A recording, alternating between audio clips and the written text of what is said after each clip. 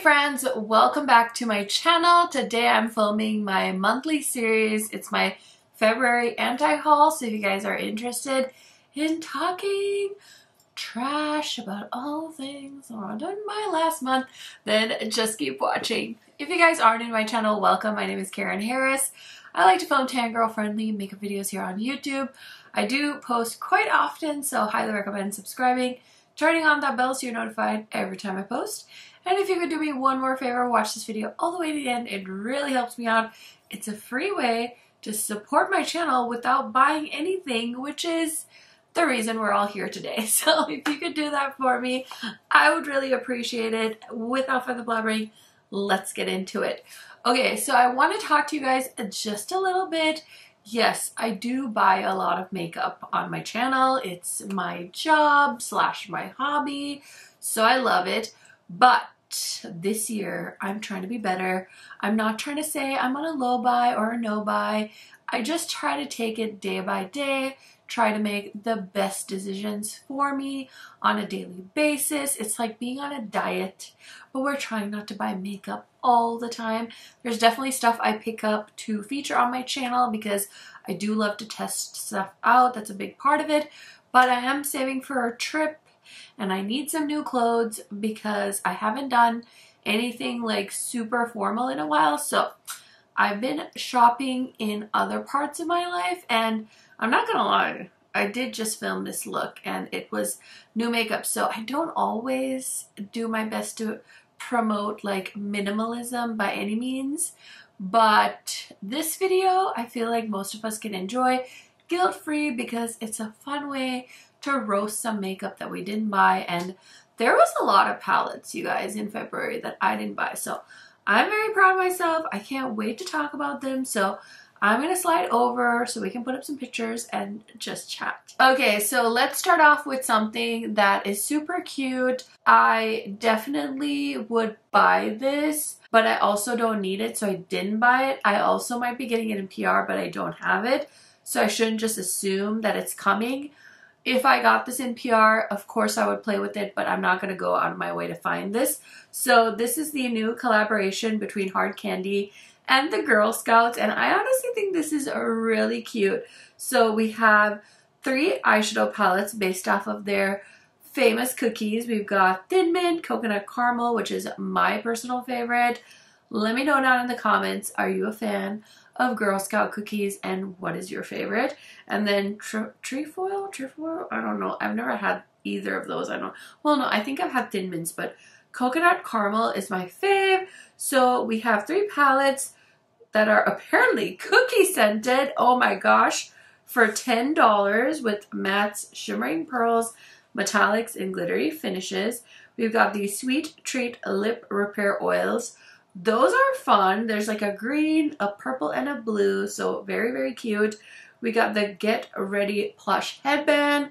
Low-key, if I didn't already have like 5 plush headbands, I would totally get that if I saw it at Walmart. Cookie Batter Indulgent, a volumizing mascara in dark chocolate. And we've got a lip marker in the same 3 flavors. Cookie Icing Face Highlighter, also in Coconut Caramel and Trefoil. And then we have a Refresh Mint Canvas Primer. So these are fun. We also have a powder puff. We've got a nail sticker set. So lots of cool things. I definitely think this is adorable. I think it's so fun for the drugstore. I mean, a lot of indie brands do these like IP type collabs. And I know a lot of people that watch YouTube are kind of sick of the IPs, but if you just think about like your regular person shopping at like Walmart, it's not like there's a ton of IP. I know the last time I was at Walmart, I saw like the Jurassic Park and Profusion collection. So that was there. And then the Revolution section usually had like a little bit of like Finding Nemo, but it wasn't anything too wild and crazy. So I think this will be super duper cute at the drugstore. Next thing I almost bought, like to the point where I had put in my payment information and then I'm like, Karen, you don't have time, why are you buying more things? Because what I found, and you think I learned this lesson sooner, and I'm not saying that I have or that I'm going to stop buying things, but what ends up happening to me a lot of the time is, first of all, my kids decide when they want to nap, which, you know, as they're getting older is like harder and harder. Like, it's Thursday when I'm filming this, and this is only their second day of the week taking a nap. So my schedule is very much like up in the air. I usually film when they nap or when my babysitter is here, but sometimes I have so much other stuff to take care of that I even have to like sacrifice my babysitter time to just like do the laundry or like put away all the laundry because it gets wild and crazy. So anyway, all of that aside, I keep buying stuff that I really shouldn't be buying because I have other things I want to spend my money on, and then I buy it, and then I get something in PR and I'm like, oh, but my audience probably wants to see this really cool palette, and then I just get into this really bad cycle of where I'm always trying to play catch up.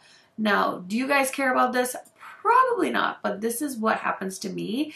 And even though not everyone out there that watches this video is a content creator, I know this happens to you guys as well because I'm in Facebook groups, and literally just, I think this weekend I saw somebody had posted saying she feels so bad about all the palettes in her collection that she's never used.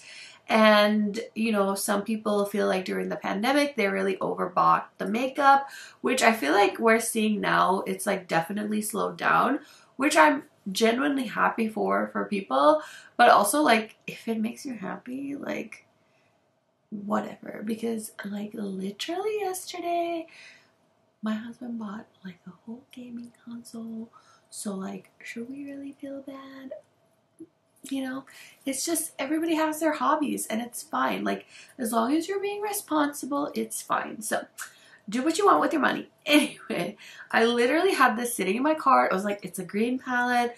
It's from a brand I've never tried.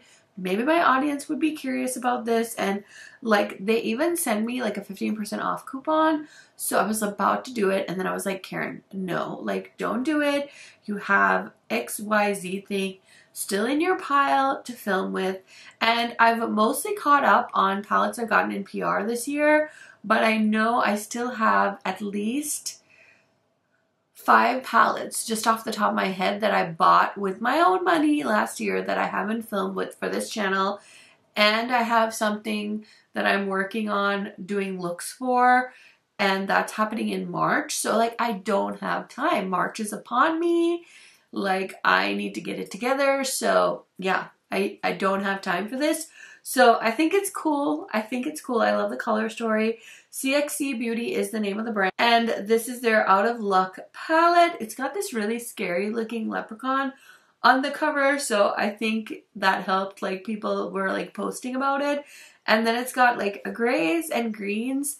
And realistically, I love greens, but I don't know that I would ever reach for all those gray tone shadows. So it's $59, and I did decide to pass on it. So that was a long story for me to tell you guys that I didn't buy it, and you should be proud of me. Okay, so I don't know what kind of tax bracket everybody in my audience is in, but this brand, Boy Smells, and like all brands that sell bougie candles, like, it's never gonna happen. I'm never gonna spend $56 on a candle. I'm just not gonna do it. I like candles. I used to light them all the time in my old house. I had a weird problem with like soot in this house for some reason. I bought some of the Forever Mood candles and it was a hot mess. So I will never light a candle in this house again, but I just would never spend that kind of money on a candle. So you guys will have to let me know if you're like that too, or if you like bougie candles. I know there's even more expensive candles than this one, but this is basically a collab with Casey Musgraves and Boy Smells. It is, what is this candle even called? Deeper Well. It's an airy but grounded, sky and dirt, foreign but home, the divine feminine, the peaceful masculine, an examination of what you make room for, what fills your soul, a hug from someone you've missed. It's the growing roots in your garden, a symbol of your ruthless reaching for something better. Coconut and beeswax blend with braided coconut wick in matte gradient glass tumbler with a metallic gold and white text. The top notes are saffron, eucalyptus, raspberry, beetroot. Middle notes are lavender, clary sage, mushroom, salt and amber. Base notes are oak moss, patchouli, and agar wood, I think is how you say that. So it sounds wonderful.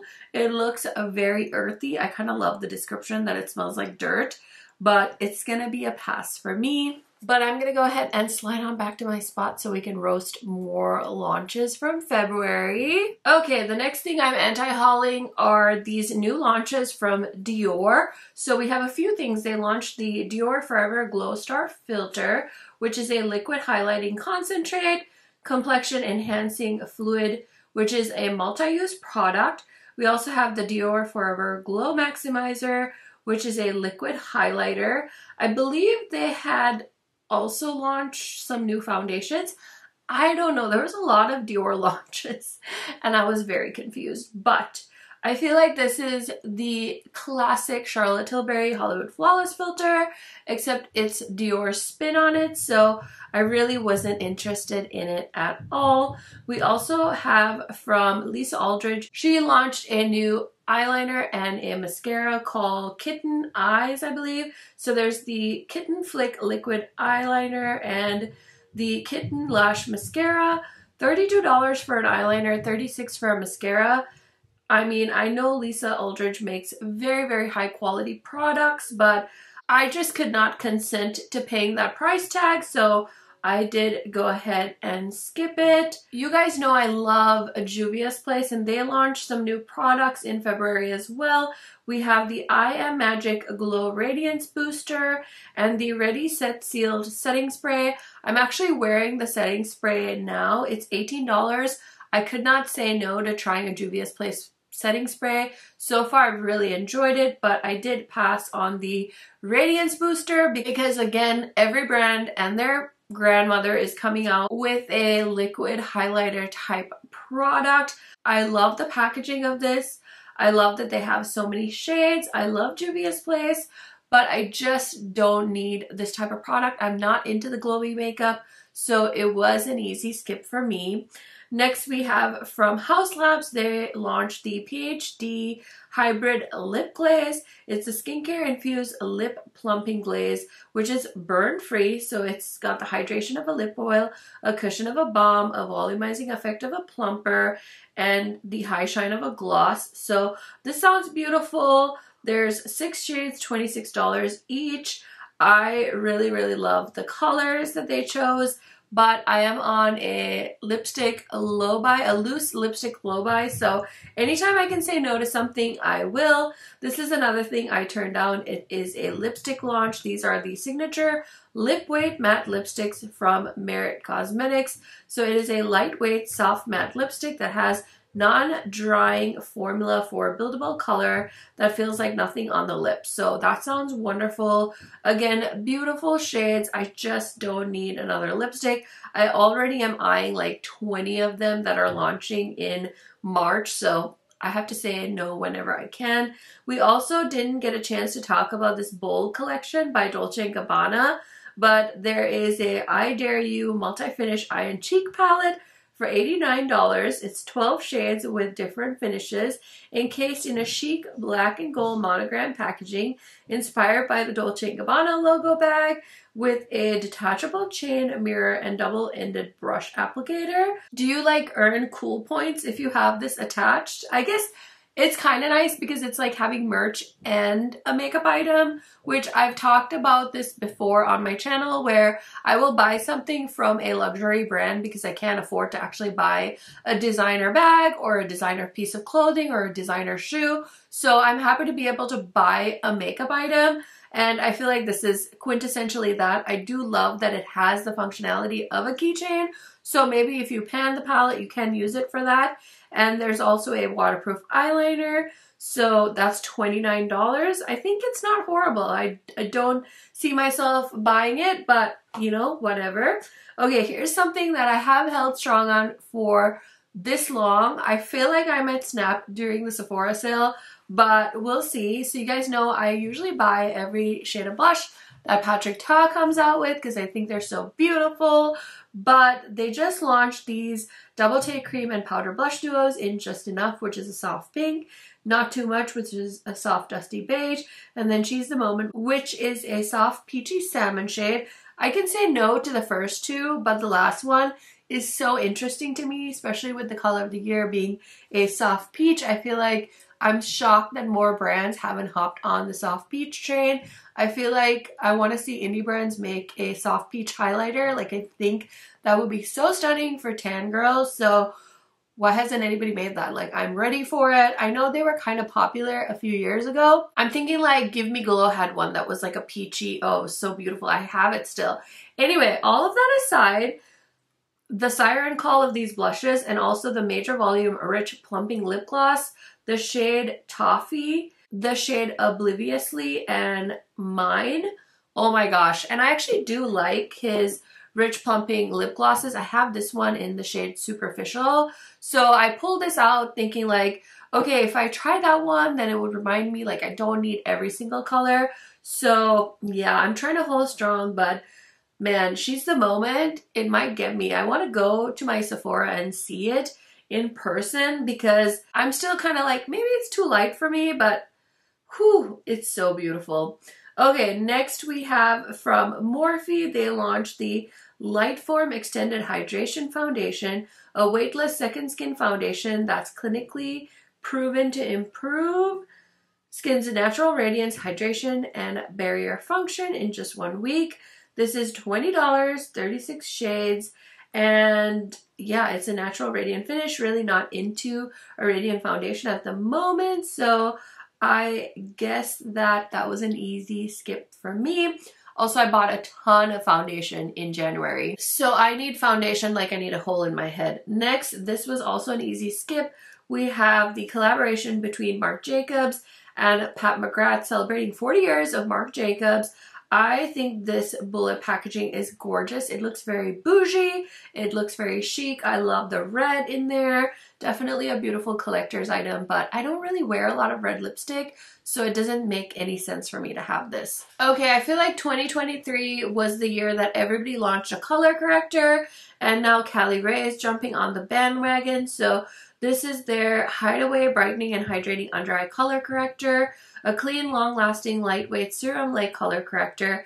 I have two color correctors that I love. I have the Huda one, and I have the one from Sigma. That's all I really need, so I won't be picking that up. It's an easy skip for me. We also have from Nabla, they launched the Forget Me Not little quad. It has new shades of glitter and eyeshadow in mattes and metallic finishes. I feel like I haven't really been interested in anything from Nabla in a long time, and I'm totally okay with that. I believe they are an Italian brand, and they used to have quite the chokehold on me. I do have a lot of palettes from them that are in my declutter pile, so yeah, I'm happy that I've kind of moved on from them. Nothing wrong with the brand. I think they make some cute stuff, but nothing has had a huge impact on me this last couple of years. We have from Pat McGrath, I feel like this is obviously an anti-haul. This is the Mothership 8 Divine Rose Heart's Desire Edition. So basically it's a palette that already exists in special packaging, which I totally get. She does this from time to time, but at this point, I just don't care. I'm not going to get rid of the palette I already have just so I can have it in gold packaging. So it's just pretty disappointing how we haven't seen something unique come from Pat McGrath's brand in a while. I think I saw that she doesn't own her brand anymore. I'm not surprised, but like, is that an excuse? Like, I don't know. What do you guys think? Okay, next we have the LYS Cream Glow Blush Sticks. These look so beautiful, and LYS is a Black-owned brand. I did just pull out their bronzer stick, and I was trying it, and it was a little bit hard to like blend, so I'm like, maybe I don't need the blush sticks, But I do have a shade or two that I'm eyeing that I might throw in my cart during the Sephora sale, but I'm trying to be picky because I do have a lot of like cream and liquid blushes, so anytime I can pass on one, I'm more than happy to do so. We also have these gorgeous blushes from Gourmand. So these are the new terracotta blushes, and I think they're like 50 bucks. So we have a light pink, a deep coral, a light coral, a deep nude, a light nude, and a deep pink. So these are stunning. I just don't want to spend $50 on a blush from a brand that I'm mildly interested in. Okay, so next we have this birthday cake lip butter balm from Summer Fridays. It's a lip butter balm for hydration and shine. So this is like what the girlies, the 10-year-old girlies at Sephora are like clamoring for. They're like spending all of their time earning their allowance. Just kidding. No, they're just asking their parents for their credit cards because of course, like, we just want our kids to be happy. We just want them to have everything and not get bullied for not being cool. So I totally get it. It's scary out there. So this is the butter balm, and I have tried, you guys, I have tried to love Summer Fridays. I'm sure they're great. I'm sure they work for everybody else, but I just don't like their products. Like, I don't like these lip balms. I don't think they're hydrating enough. I didn't really think their jet lag mask was that amazing. Like, everybody would act like it was going to give you a new face. I tried their lip oils in January, and I swear it just made my lips feel even drier. So yeah, I would not advise any Summer Fridays purchases. I think they sent this one out in PR, so I did see a few people use it, and I'm sure they loved it, but it's just overhyped for me, in my opinion. These I think would be so fun, and now that I'm like a no makeup girly on the weekends, I want to try one, but I know I'm not going to get use out of this, and I can just use any other blush in my collection. So these are from Nude Sticks, and these are the Nude Screen Blush Tints. So they're a multi-purpose product that you can use on your eyes, lips, cheeks, and they also are going to prevent you from getting UV damage. So yeah, I just think these are so beautiful, but it is a easy skip for me. Okay, this I wanted. There's two launches that I really wanted in February, and I was like having these tough conversations with myself. It's so hard, right? Because essentially I feel like I want everything, and then I try to narrow things down, and now I sit here and I'm filming this video and I'm like, but why did you pick that over that? Like, what made you think that you should spend your money on the Juvia's Place liquid blushes, but you were too good to spend your money on like the nude stick blushes? I don't know, maybe it's like a brand preference.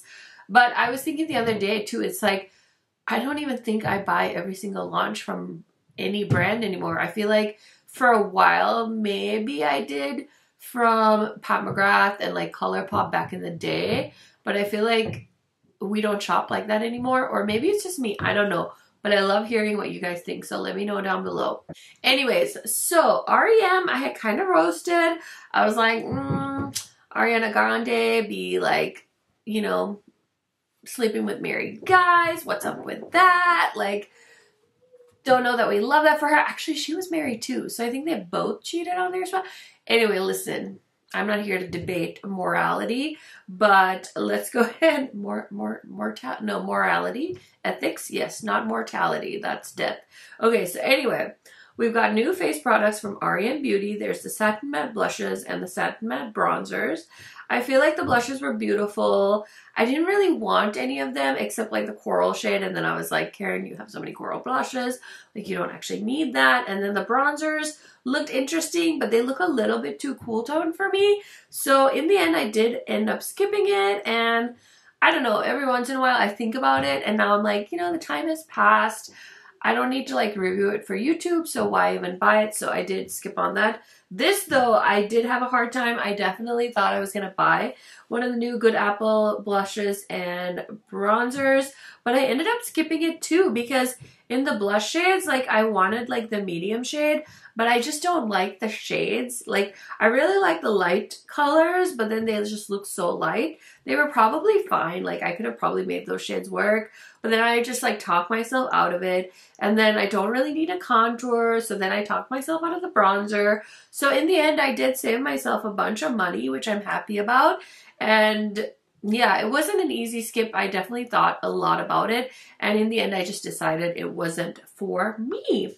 Okay, so Melt also launched the, I guess this isn't really new. I was going to say new, but I think they bought back something that they kind of redid. So these are their petite stacks. We've got the warm brown and the neutral brown. And oh, okay, so the warm brown I think is new, and then the neutral browns was a restock. And I mean, I feel like they could have just made this like a 6-pan eyeshadow palette. Like I don't know that we needed these like petite stacks, and they're made out of cardboard, which is great for the environment and stuff, but I don't know, like how is transporting one of those, like is it easier to break them or is it less easy to break them? I'm not sure. I know I have one stack that's in my declutter pile, and my declutter pile is quite large, so it had kind of like come apart. Luckily, none of the eyeshadows were damaged, but I was like, that's kind of something I never thought about before. Like if you have it in a makeup bag and it's like jiggly around. So I don't know. I just feel like, I don't know where Melt's going. It seems like they don't have much of a direction. And then they also launched some beautiful gel liners, but overall it was an easy skip for me. Okay, let's real quick talk about this. So this is the Cheek Clapper 3D Blush Trio from Patrick Starr, so one size. And I think these are super popular. They came out with this bright pink one, and I think it's super cool.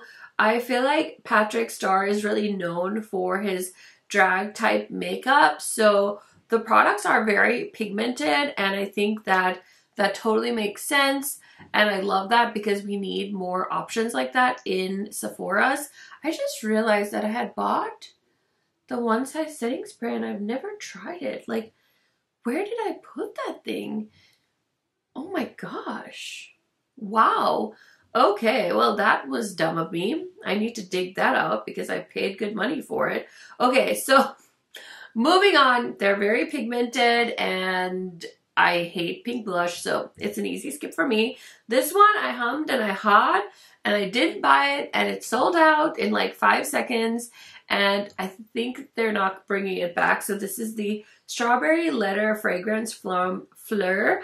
It's the alluring, addictive, and undeniably sexy crispy fruit gourmand that opens with playful juiciness and then transitions with unexpected chic decadence. So it's classic leaves, strawberry, plum, nectar are the top notes.